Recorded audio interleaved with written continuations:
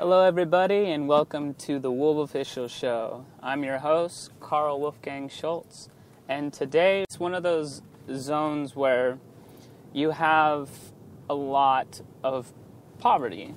There is just a lot of poverty around the area surrounding the campus, and I don't think anybody knows why. At least I don't know why.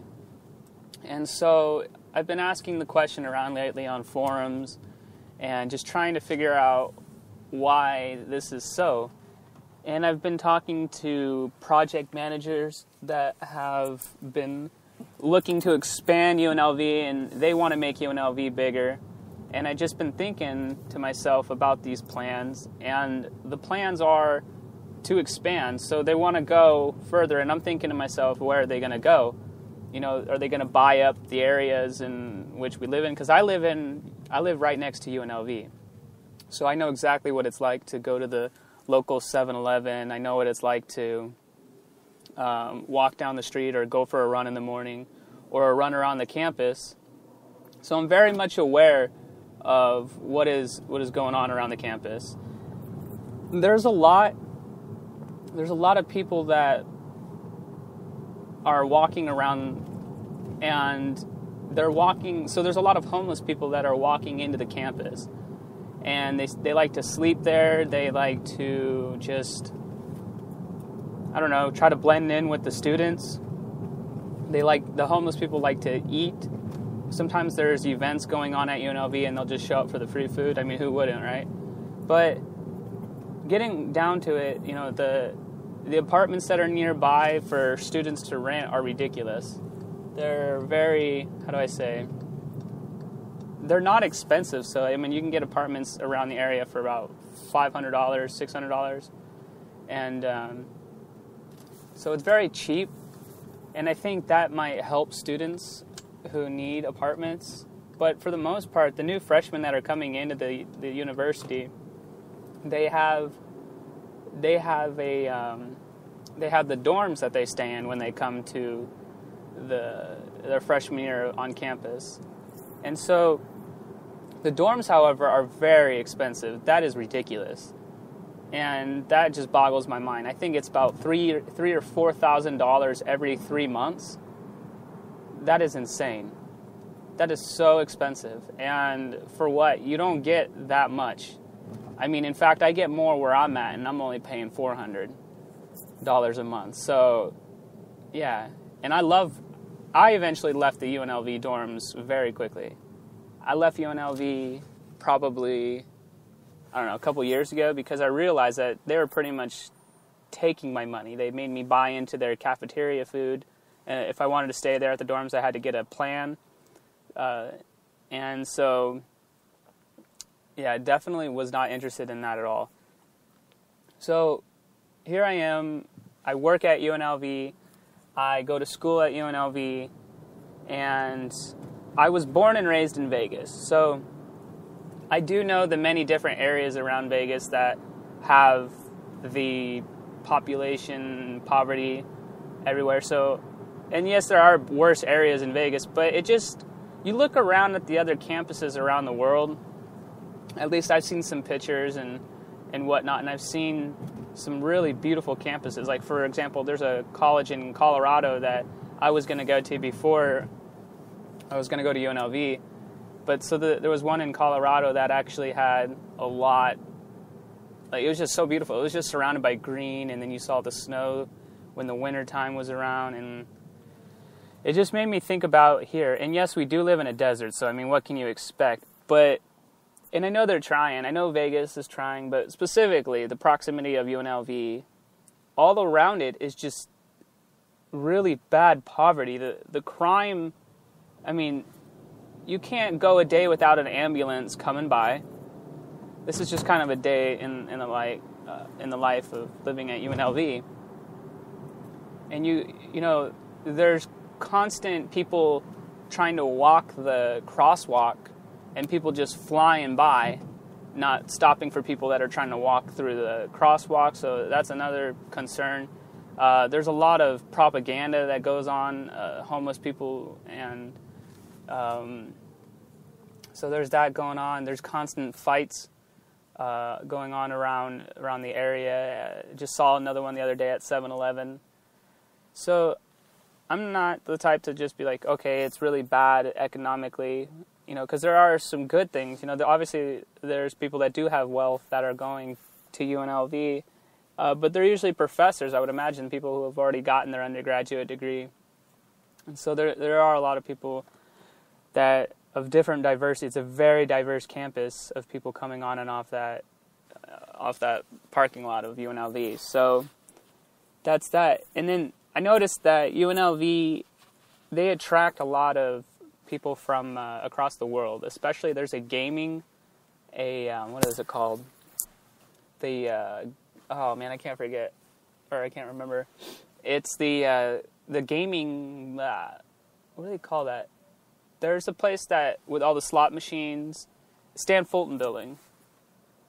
Stan Fulton, a little bit about him. I don't know that much about him, but I know that he's kind of like he's the founder of the building. They made that building in his name because of his, I guess, success in gambling and hotel management or hospitality or something like that. And so that's the building there. So that gets a lot of people from across the world that come there.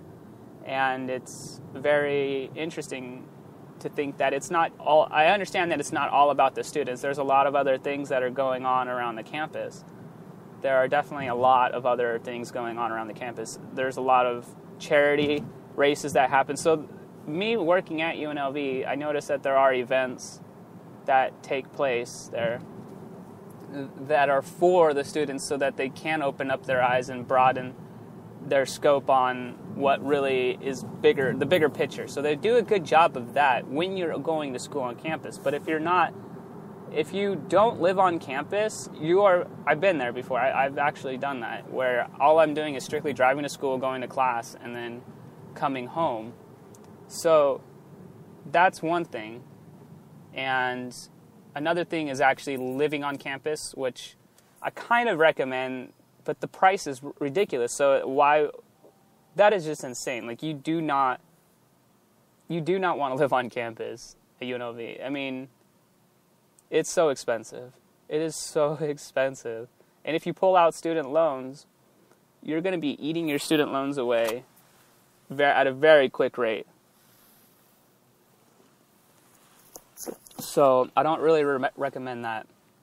I recommend that you get yourself an apartment off campus, pay your own meal, don't buy into their chow hall or their dining facility, dining commons as they call it. I wouldn't do that. I mean, I hate to say that because I know I'm pretty much taken away from their sales, but you look around and it's nice that they offer that, don't get me wrong, but if you can't afford that, like most college students can't, then you're forced to go and live off campus and pretty much go grocery shopping at the nearest Albertsons or Walmart, which is very ghetto. That Walmart over there is very bad.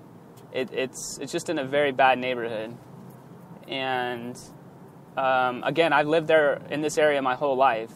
I know exactly what it's like to travel through there. And I'll tell you what, I don't get off my motorcycle when I'm driving by or whatever. I don't stop and talk to anybody, because if you do, it just gives them a reason to mug you or whatever. And so I don't stop and talk to anybody for no reason. I'm very much focused on getting home and locking my door. But, however, that's not to say that there's not a lot of very nice people out there. I just know that the area that I live in near UNLV isn't the type that you want to just stop and make friends. Like, it's not like that. Maybe in the future it will, as we all get along and we work together and we are capable of asking for the things that we need. And, yeah, it's just, I mean, every day I'm constantly being asked for money. People are always hitting me up for money. Hey, can you spare a few dollars? And then when I don't give them a few dollars, they freak out. Oh, what? They just start screaming, making like a public scene. And I can't figure out why that is. It boggles my mind. So, because if you look at it from my perspective, And then we'll try to look at it from their perspective, the people that are homeless asking for money. Half the time they're not even homeless, they just don't want to do anything, they just want to ask for money. But for the ones who are homeless, my sympathies go out to them. So from my perspective, all right, I'm there studying, and I'm trying to learn, and I'm doing kind of like what I'm supposed to be doing, which is going to school, and I'll be sitting at the local Coffee Bean, for example, and I'll just be eating or studying. Usually I'm studying, right? And then mind my own business, and then someone comes up, hey man, can you spare some dollars? They always have a very good reason as to why they need the money. And they're coming after people who are college students because they're naive. That might be a very good reason why. But from my perspective, I don't think that's a very good reason at all to be going after college students, because they don't have that much money anyway. So why would you ask them? Like, most of the time their parents are paying for college, and like they just don't have any money, so they're barely making it. So I don't think that's a very good strategy to do. But yeah, so then coming from the homeless perspective, obviously they just need money, and they get really upset. At least not all of them, but some of them will just make a scene, like I was saying earlier, about how they want, no one wants to help them, why is everyone so stingy, and then they make you feel like a certain way. But then you have other people who don't ask, they don't open up their mouth, they don't speak a whole lot, but when they do, they kind of just talk to themselves, so like they're not really asking for money. Yeah, there's a couple that I know that I don't personally know, but I've seen them, and they just are kind of crazy in their way. But I mean, I know they're not really crazy, but they could be crazy, because when I walk by them, they're just constantly talking to themselves out loud. They don't really interact with people. I mean, they do, but I've seen that people talk to them and stuff like that. It's not my cup of tea to go up there and ask to them, because I'm a Marine, and I'm very much understand that you don't stop for anything. You have a purpose when you walk, and it's not my place to stop. Like, I mean, one time I think I saw someone look pretty much dead on the ground one time, and I had to call the police and tell them that, hey, this homeless guy looks like he's dead. And I think it turned out that he wasn't dead, but he looked dead. But that's just kind of the thing where walking to class every day is just, it's always a journey. It's always an adventure, because you don't know what's going to happen when you're going on your way to class. That's just crazy. And I don't understand that one bit. I think that has a lot to do with preying on naive college students. So that's interesting to me. And yeah, that is a market, because, you know, college students are college students. There's a lot going on there, a lot of events, a lot of good things that happen there. But then you have the people who are preying on them for that very reason of getting money from them, and just like panhandling all the time. So like, the question, in case you guys are just now joining us, is why is UNLV surrounded by poverty? Why is UNLV surrounded by poverty? And it's a question that has boggled my mind for a long time. And I can see that it's been boggling other people's minds too, because I posted this very same question up on a website called Quora, and I've been getting a lot of views. And that's usually what I derive my blog posts on my own personal website on unlvofficial.com, is where I get a lot of views and a lot of responses, and I try to figure out what to write about or what to talk about. And that way I'm also meeting people's needs. So I'm not just talking about like random things. These are issues and concerns that people have on the regular. And I love this. This is what I do. But, so yeah, I didn't get a whole lot of people necessarily commenting on why UNLV is surrounded by poverty, but people are following the conversation. So I thought I'd be the first one to speak up about it. And I've, again, if you're just joining us, I'm from Vegas, and I've lived here my whole life. I know exactly what happens here. I know there's a lot of things that go on that I don't know about, because obviously we don't know everything. But yeah, I'm a college student. I go to UNLV, and I live next to UNLV. I've chose to live off campus and still go to school. I finish up my degree next year, and I'm probably still going to live in that same area after I graduate college because the rent is so cheap. I got a great landlady, and it just is, it's good for me, but it'll be different when I graduate because I won't have to be walking to school every day with people that are asking me for money, like homeless people. I won't be getting panhandled because there's no need. After I graduate, I'll just live at my house over there across the street from UNLV, and there's still a lot of poverty going on around that area. But for me, when I graduate, I'll just be waking up and going to work, I guess you could say, every day. So that's kind of like the standard of what people do after they graduate. They just start working, I guess. But for me, I want to go ahead, graduate, and I want to keep doing my own business of blogging and podcasting and trying to make money doing that way. But so hopefully I won't have to get up and go to work. But for the people that live around me, I can tell you that much, that we are surrounded by, we have to lock our doors every night, unfortunately. And the thing is, there's just a lot of diversity that is going on around UNLV campus. And the campus itself it looks like a desert. There are some parts of it that have really cool architecture. Like I see them in the future. I see what they're doing, and it's going to look pretty amazing. But I see it being more or less buildings, not necessarily plants, because trees and stuff like that, those really bring out a campus. But Vegas is a desert, so it's going to have to do something different. It's going to start looking a little bit different at UNLV.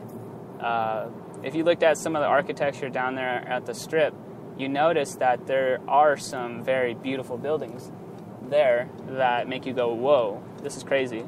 So you take that and you apply that to UNLV, and you can see that a lot of the buildings inside UNLV are going to start being more and more beautifully designed. So that's pretty interesting to think about, and because that's the only thing you can do. But so they're going to start making the buildings on UNLV campus a lot more beautiful.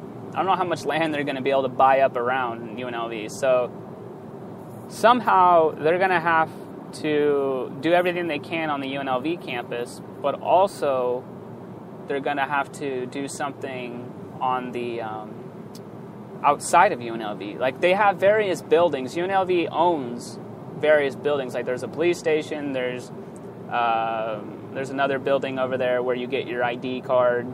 Like, just employees that work around there. They have buildings and stuff like that. So it's not just on campus. Like, there's a lot of buildings that UNLV owns that are far off the campus that it makes you almost think they're strategically slowly buying up buildings in the nearby area, but maybe that's what causes poverty or something. I have zero ideas. But the thing is, you can't always buy up everything around you and expect that there won't be some poverty around you, because unless there's no end to the earth, I guess you could say. I mean, you can only go up, or buildings can only go up versus, I don't know.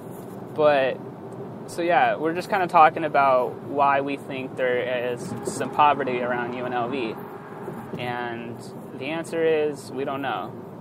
I think UNLV was founded probably like the 60s or something like that. So it's a relatively new campus. It's actually a very new campus. So, but it feels more like a business when you're going there, because you're not necessarily, I don't know. I work there, I go to school there, and I live there. And there is community, but the best kind of community that I've had at UNLV is when I actually worked there. So that was different. The community there, working there, is awesome. Those guys are like my family. But actually going to school there and not working there is pretty rough, because they say that working on campus raises your grades statistically, and that's what really helped me out a lot, because I figured that once I started working with the people on UNLV, at UNLV, then I started to learn more about myself, and that I'm not the only one going through this struggle of going to school. So that value there of working and going to school at the same time is the best ever. That's what I suggest. And doing if you're an undergraduate or even a graduate. We have graduate students working with us on campus. And so you get to see what it's like on the other end of working there. But the pay isn't great. I mean, it's okay, but you know, it's really hard out there. If you live on campus, then you might have a better chance of not seeing as much poverty. But I can tell you, if you live on campus and you go out to that McDonald's that's right there, that's like the worst journey of your life. Like, you could get mugged so easily. And it's just so, but you don't see it as much. For me, I don't live on campus. I live very close to campus where I walk, and I see people I see a lot of crazy things happen right outside of UNLV, and it just blows my mind. Like, this is young adults, and they need to know that they're going to be safe. So they can't be thinking about other things about, like, they can't be worried about getting mugged. They need to be focused on their studies. And how do they do that when they're constantly trying to struggle outside of UNLV? Like, they're surrounded by poverty, people who aren't going anywhere with their life, and it hurts them, and it hurts their studies, and it hurts everything. And that's probably why they drop out. That's probably why the dropout rate is so high, because as soon as they step off that campus, they're surrounded by poverty. And it gets me worked up emotionally, and I'll always do my best to take out the emotion out of it. But it's true. It's hard out there for them. The ones who don't have family, the ones who are doing it on their own, who don't have financial support, who are working full-time, who aren't taking out student loans, they're the ones that are taking the bus every single day. They're the ones who are struggling every single day, and they're in the cold, they're taking the bus, they're doing what is necessary to get that college degree. And what do we give them? We give them limited resources.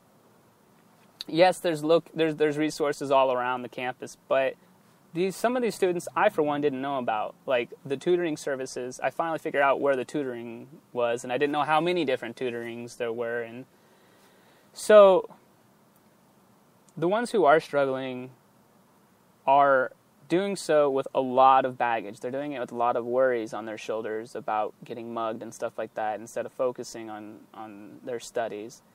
And we'll go off a little bit, but we're about to end this podcast episode. But I wanted to mention, too, one more thing, that the resources aren't quite there yet for students, in my opinion. And this is coming from a consumer. I am a student, and I've noticed that the tutoring there, they leave us hanging. If I didn't work at UNLV and I was going to tutoring, okay, and that's all I had was that tutoring, that only kind of resource that made me feel like I'm a part of UNLV, because we've had some pretty great tutoring sessions at UNLV, and I made me feel like, working hard. Tutoring is like the number one thing that you can get people in and dedicated and committed to school, but our tutoring is crap. It's not very good at all, and I feel like if we get some of those tutors back, then some of those amazing tutors back, and we have a lot more tutoring going on. Like, that whole second floor should be nothing but tutoring at the library, so that way that the students feel like they're a part of something again, not just like, that they don't feel like something, like they don't feel like part of the organization. We want them to feel amazing, and that's where you're going to make your UNLV campus, that's where you're going to make more money, is if you start making people feel like they are a part of the community. And again, I'm not like revolting or anything. I'm just saying that at some point I'm not going to be around any longer, and I'm not going to be at UNLV, and I'm going to be off doing my own thing. I will have already gotten my degree. But for the ones for the future, what I can say is that make them feel at home. Make them feel like they're working there. Make that tutoring area as if they're happy to go there and learn new things. Have great tutors in addition to those instructors, because the instructors there are not where they need to be. There's a lot of really good ones, but there's not a lot that are even helping at all. So if we can't give students attention during professor hours, then do so during tutoring. All right, everyone, this is it for this podcast episode. Thank you so much. I will see you on the next one. Go to my website, wolvofficial.com, to learn more about all the things that I talk about, writing, business, inspiration. I gotta go. Talk to you soon, and goodbye.